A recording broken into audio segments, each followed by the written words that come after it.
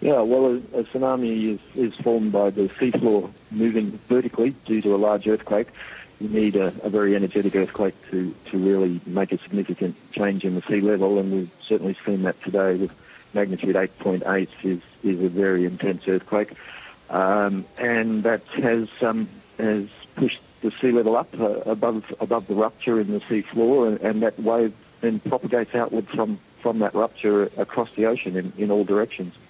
When you're seeing the pictures that we're seeing on the screen now, the force of the water, can you just give us an indication of just how strong that force of water coming in on land is? Nothing can stand up to it.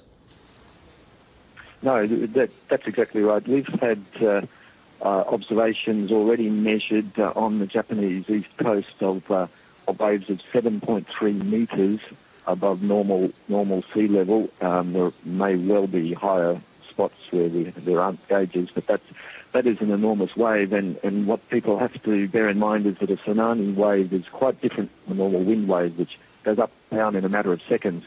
The tsunami wave has a wavelength that can be hundreds of metres, so it's an enormous volume of water. It rises 7 metres and may stay up as water pours in at that height for 10 to 15 minutes before it goes down again. So it's an enormous volume of water, and that's why the force is so great. We've seen a number of devastating earthquakes over the past few weeks. Only a couple of weeks ago, the terrible earthquake in Christchurch, now this in Tokyo. Why are we seeing so much seismic activity now?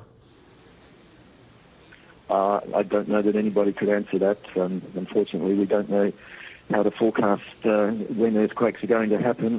This is all around the Ring of Fire, which has existed around the Pacific for a very long time. Its activity fluctuates with time.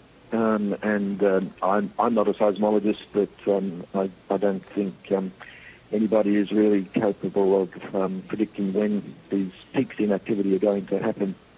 We just have to react as quickly as we can when it does happen.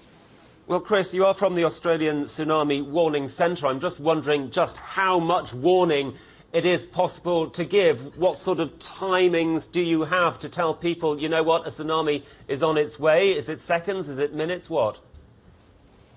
Yeah, no, it's certainly not seconds.